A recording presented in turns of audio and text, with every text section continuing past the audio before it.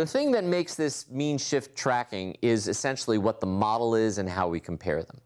So we've got this initial area that we want to track, and we have to choose what the model is going to be. And in mean shift, what we do is we choose a feature space that is the quantized color space.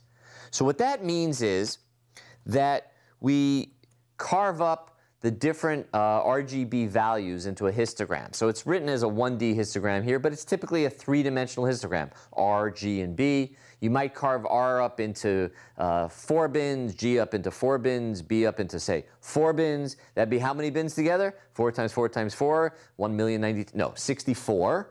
Okay, in which case you'd have a 64-bin histogram, and every point within that region, you take its color and you'd put it in the right bin, and that would give you your probability histogram, which you can think of as a PDF, of the color over that region. That's the representation of the region that we're going to try to track.